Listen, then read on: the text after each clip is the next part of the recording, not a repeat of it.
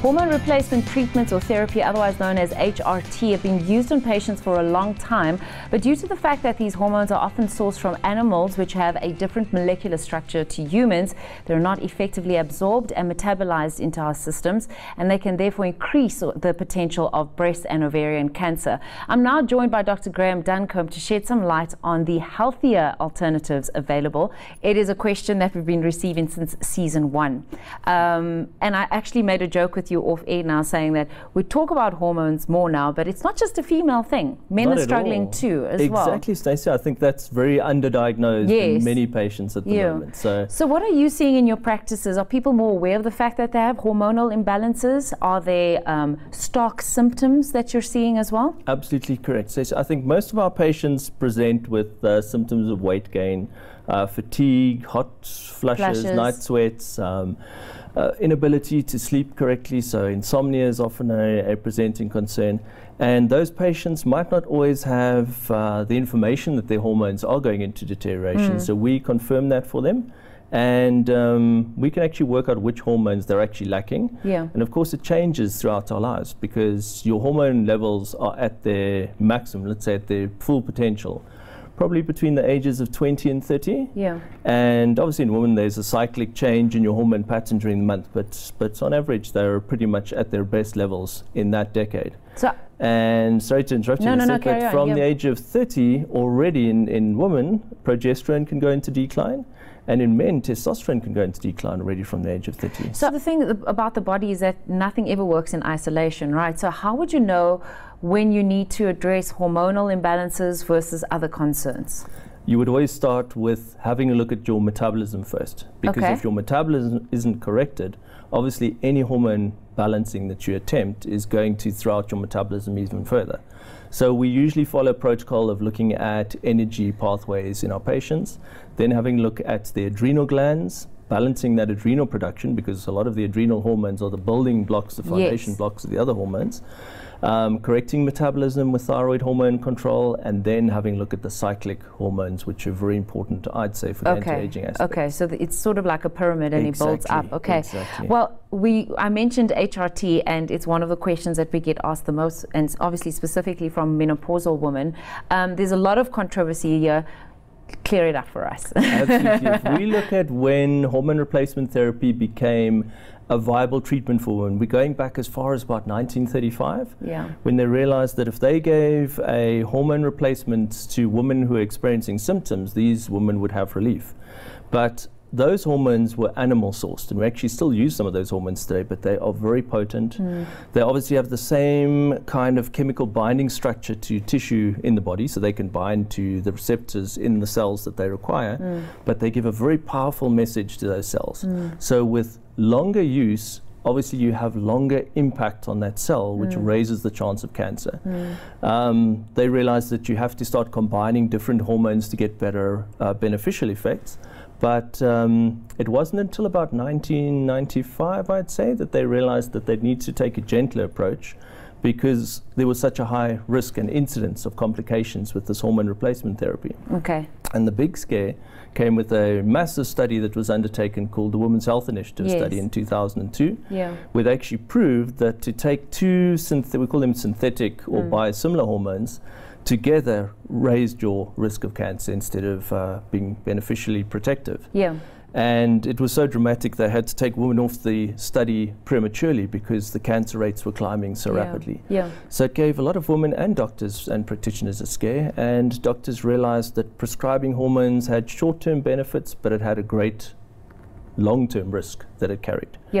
And they were stuck with this problem of trying to protect women against the effects of aging and declining hormones, and how to protect them against the cancer risk or the cancerous changes that could take place. So a lot of confusion comes in with the words natural, synthetic, animal-derived. Can you clear some of that up for us as well? Absolutely, Stacey. I think that's what causes a lot of confusion in many patients' minds.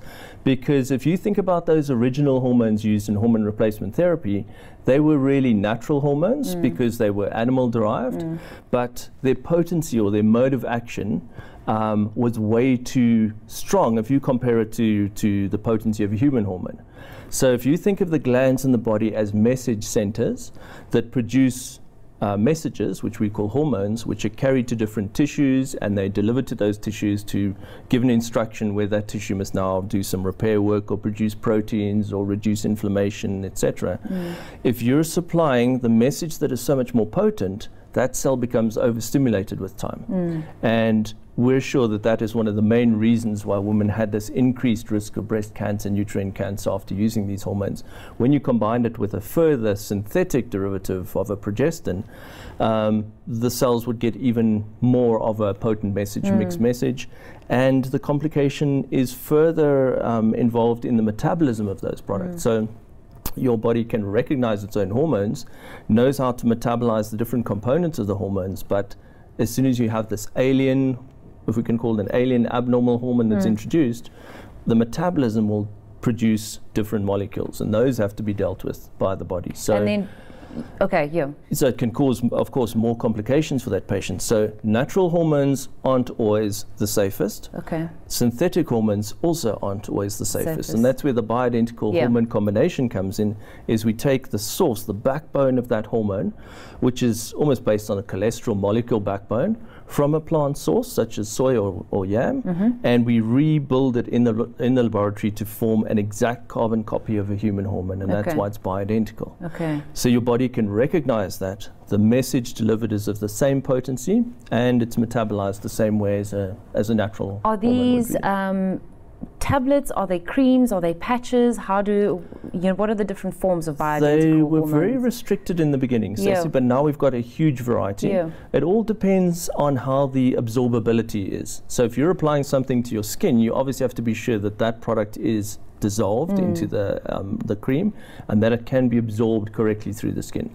So there are very effective transdermal or skin applied creams.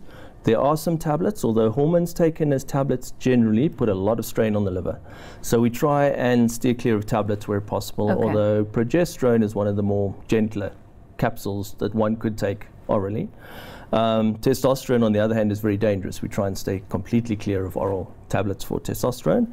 And then, of course, one of the more convenient modes of delivery is a pellet implantation, where we take a slowly dissolving hormone in a kind of a soy base, place that under the skin where it will deliver the same amount of hormone on a daily basis, which can last anywhere between 4 and 6 months. So this is where the Renewal Institute would come in, because you've still got to guide patients here. There's a lot of confusion that they need to clear up, but even when it comes to your bioidentical or natural, there's still a way to process it, right? Or to guide the patient through that. Tell us how you work uniquely in this space. Very important, because even though these are very safe molecules to work with, they're still medications. They still have a potent effect. So you've got to guide your patient in the correct dosage, first of all. What their body needs is going to determine what you're going to prescribe for them. The correct mode of delivery. So again, some patients absorb well through the skin, some absorb well through the gut, some might need a pellet implantation. What their risk factors are. If they've got a family history of breast cancer, for instance, we've got to change the ratios of how we supply these hormones and how their body deals with those hormones, because genetically we don't all follow the same pathway to break those hormones down. And some of us can actually accumulate hormones with time. And if you're not aware of that in your patient, even though you're using a relatively safe procedure and treatment, you could be putting them at risk. Are you giving advice, just as we wrap it up, around diet as well? Because I don't think a lot of menopausal women know that diet can help them immensely in reducing those symptoms. Absolutely. Our diet can be one of the main sources of what we call xenoestrogens or environmental estrogens. And if you're an accumulator of those hormones, you're going to have a large impact from diet on your health and your well-being for the future. So we try to help those patients with a healthy diet that's perhaps low in factory farm dairy. Try to help them with liver cleansing, with colon health. There's a lot to do with digestion and with absorption and removal of toxins from the system that's important. And I'm sure with the men as well, sorry guys, I am thinking about you, with the men you'll also be looking at something that's become quite prevalent, which is estrogen dominance as well. Correct. We're seeing a lot of that because of our exposure to plastics and pesticides and hormones in food. And we're seeing a lot of men get an imbalance between their testosterone levels and their estrogen levels. So we're seeing that at younger and younger ages, and it's influencing fertility and it's influencing development. So those are very important issues that we can pick up from a young age. Yeah. Already. I'd speak to you all day, but unfortunately we've run out of time. Fantastic. Thanks so much for coming into studio and chatting to us. Yeah, and clearing things up for us.